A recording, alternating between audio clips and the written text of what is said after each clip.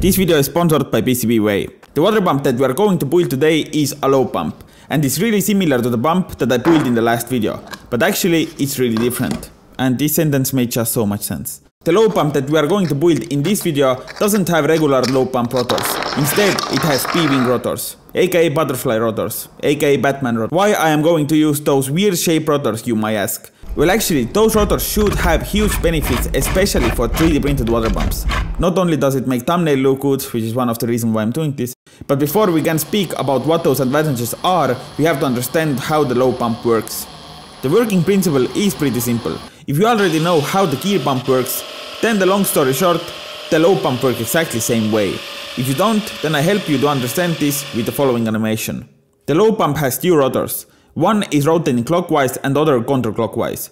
If those two rotors rotates, it's creating a low pressure zone on the inlet side of the water pump. Water will be trapped between rotors and water pump housing, and the rotational movement of the rotors moves the water to the outlet side of the water pump, creating high pressure zone. Because the water is not compressible and the high pressure moves always to the low pressure, it will be discharged back to the low pressure by the outlet.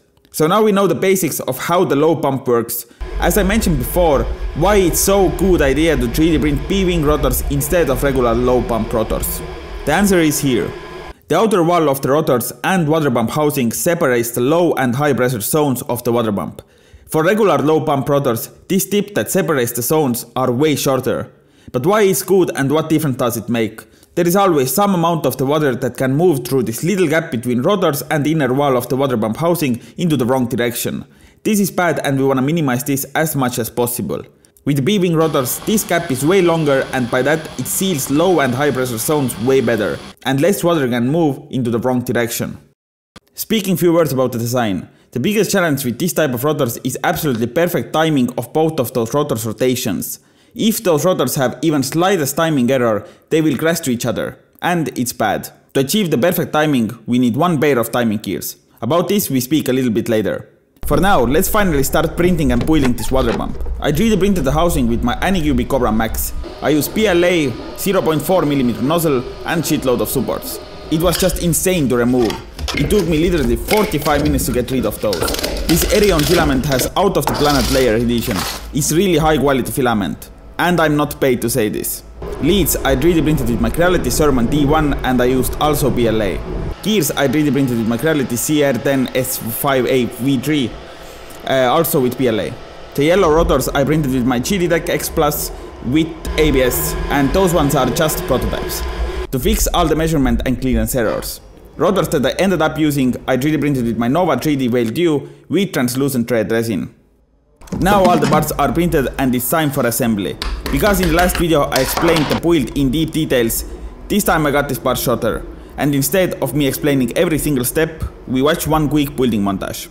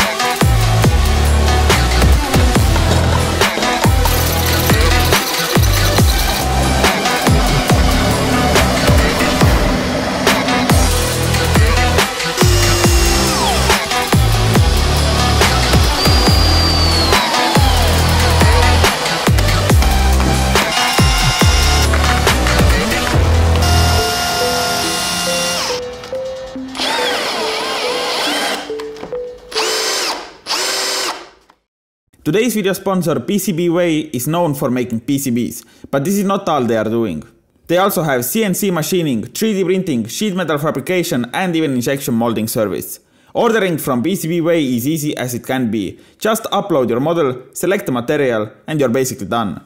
In the last year, I have used PCBWay service a lot, and they always have done an excellent job. So if you need some parts but you don't have right machines, it's more convenient and cheaper to order those from PCBWay than to buy the right machines. So if you need some parts and you don't have right skills, tools or machines, PCBWay is your one-stop solution. Back to the video. The water pump is ready and it's time for testing. But before we do this, let me explain a couple of things that I just did over there. To increase the water tightness, I added some rubber seals. Originally I planned to use even more than I did, but the friction was just so great it was too hard to turn. By the way, it's still hard to turn. By hand it's pretty impossible. To line up those rotors perfectly, I made it so easy in the last video, but this time I made it even more easier. Basically here are numbers, 1 and 2. And do I have to explain even more?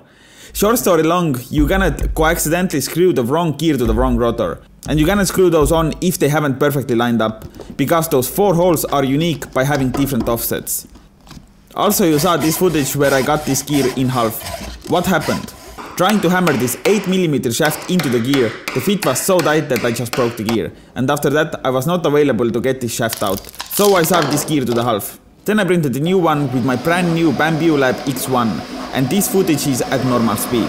This printer is 20 times faster than a normal FDM printer, plus the printing quality is the best I have ever seen. The review is coming out of this printer this month. And their Kickstarter campaign is live, so if you are interested of this printer already, I leave the link down below for you. And I'm not paid to say this. I believe some of you have questions, what thing this is? Well, it's not doing really much. It's possible to leave this part out. I printed this because I wanted to feel the emptiness inside the gear pump. But why? Well, if the water leaks to the gearbox side of the water pump, then there isn't so much water stored in there because there is just so less space. Anyway, this is not really important thing. But okay, it's finally time for testing. Let's go outside.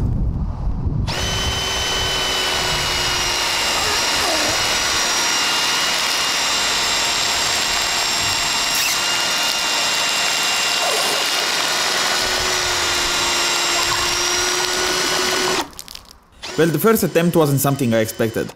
Negative way. But let's try again.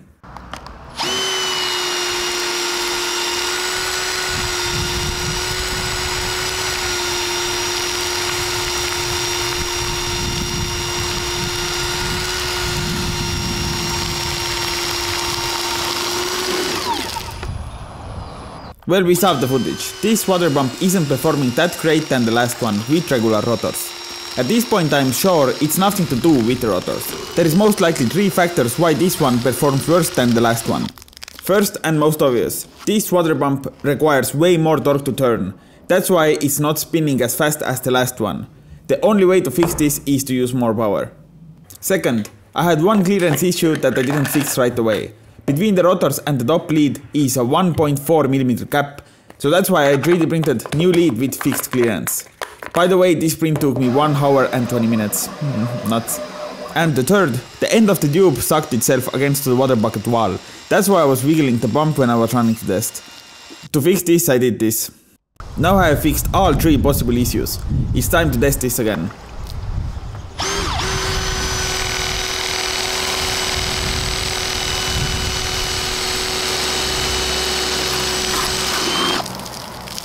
Yep, this water pump is performing better than before, but now I'm going serious. I'm going to run this water pump with my 4775 DC motor gearbox. I built this 2 videos ago. I 3D printed some mounts and I attached all those to the wood plate and connected the shafts with 8mm coupler. And power I will take from the car battery. Also I tried to understand if and where and how much this water pump leaks. For now it seems some of the water is leaking from the front and back lead. Also I fixed this by adding some silicone between the leads and the water pump housing. So let's give this a spin. This is how my whole test set looks like. Everything is ready, so let's get started.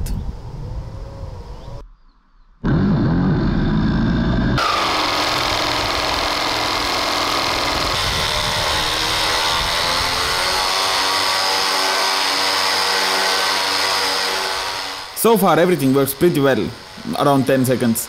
Till the shaft started rotating freely and it stopped turning the pump. Of course I had to fix this, and this means I had to open this water pump. I just added silicone, it wasn't easy, and I destroyed the lead. Shit story short, I got this fixed, and the lead is still usable. but it's not watertight anymore, and it will leak, but I don't give a fuck.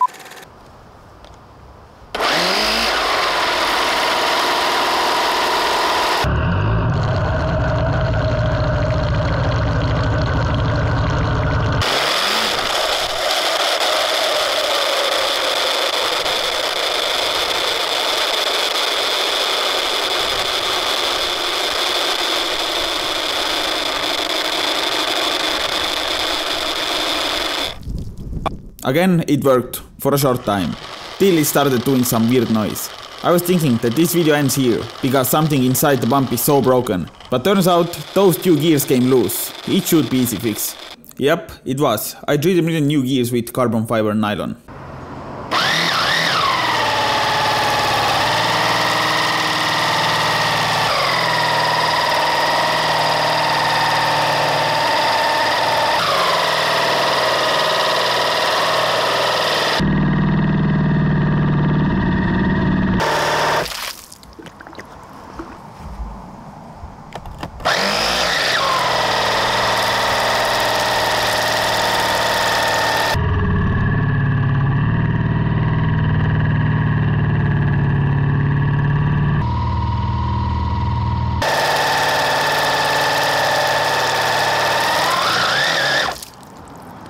Again, this pump worked better than before, but the shaft is loose again, from the gearbox this time. I can easily fix this by printing new gears with carbon, but I won't do this right now. I have enough of making this video.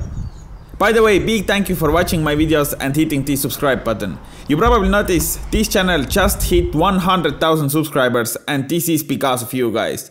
2.5 years ago I didn't even dream about this, but now it's reality. So thank you a lot. Also thank you for watching this video, and see you guys really soon. Bye.